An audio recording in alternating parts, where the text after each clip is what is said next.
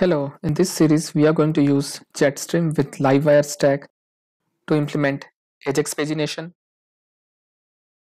AJAX Filtering, AJAX Searching, as well as sorting in both the directions on multiple columns.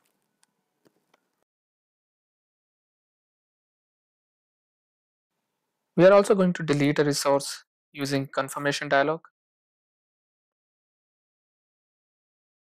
We are going to add a resource using a model. We will perform all the validations,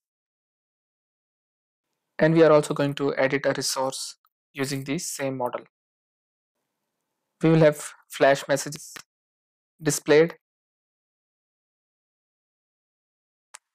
and we are going to use tall stack, which includes Tailwind, Alpine, Livewire, to implement these functionalities using the Jetstream.